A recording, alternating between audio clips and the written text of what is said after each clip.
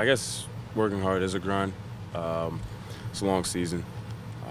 That being 15 games. We don't really feel pressure. I think the pressure for us is just getting better each week, and we keep it that simple. So. Last year was a little different from this. Yeah, I mean, this point last year, I mean, we had a loss on the record, so we were definitely, I guess, chasing. I mean, obviously, we were chasing championships in November.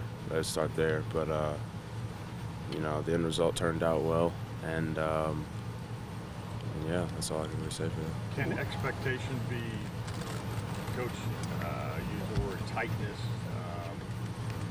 like carrying a burden around? Who used tightness?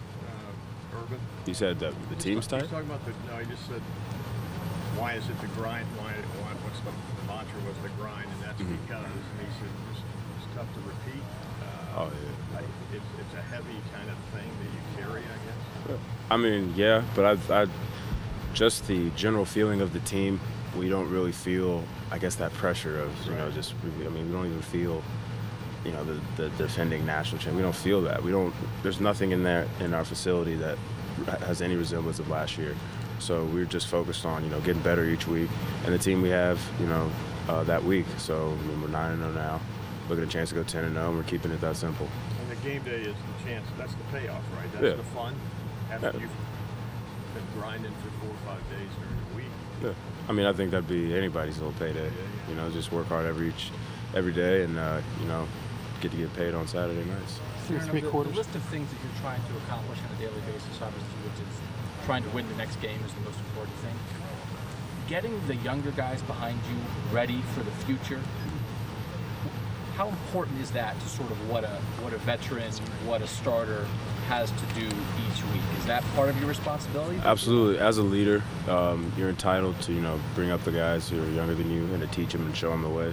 I feel that the best mark as a leader is just to leave the place better than, you know, when you came there. And that's a goal I'd have for any young guys, is to leave the place better than when I came here. So passing the torch and all that, you know, teaching them the ropes, what not to do, and just, you know, kind of go out and work each day. And that's the thing I think the young guys are starting to catch on.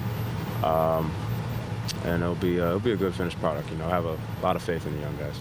What's it like going through a redshirt year, whether it be, you know, development or injury? I think only like 4 or 5 true freshmen have played this year. You kind of went through that. What's it like, you know, waiting a year to get onto the field?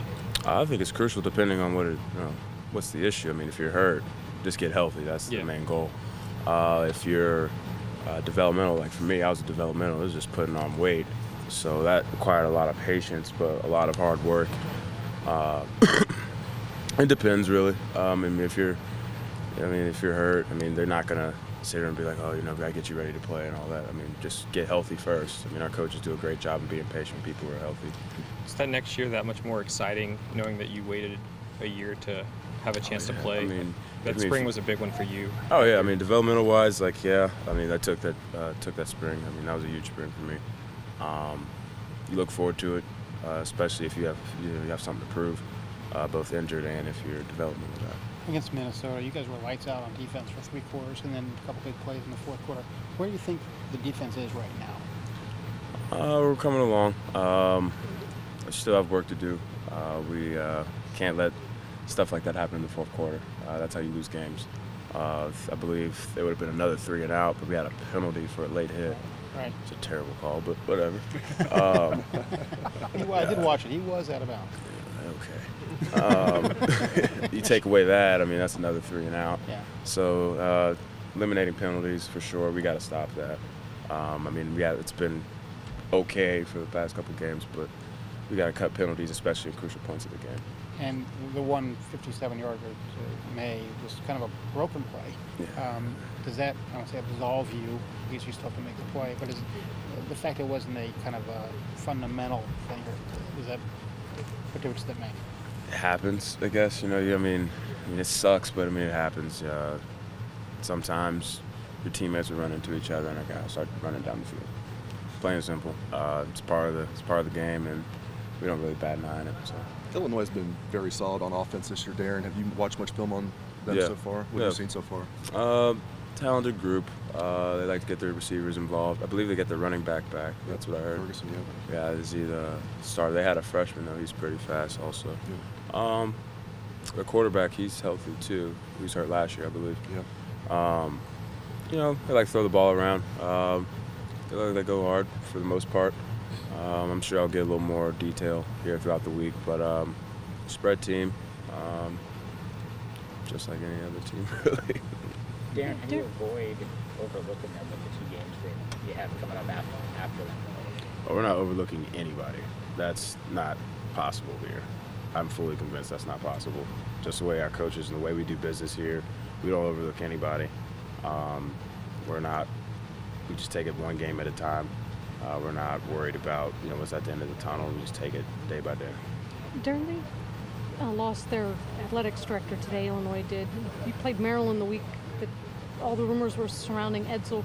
When a team is emotional, do you see that on the field on Saturday? Is there a difference in them, or is it football's football and things get compartmentalized on game day? They lost their AD? They fired him. They fired him? Yeah. Their AD or the coach? Their AD. Okay. Yeah, Cubitt's still coaching. Okay. Well, I guess it would depend. I mean, because we don't really see our AD around here, I can't really speak for them, so I wouldn't know. I mean, if they're close with their AD, I mean, I would imagine that they'd be pretty emotional, and they'd probably have some fire to them.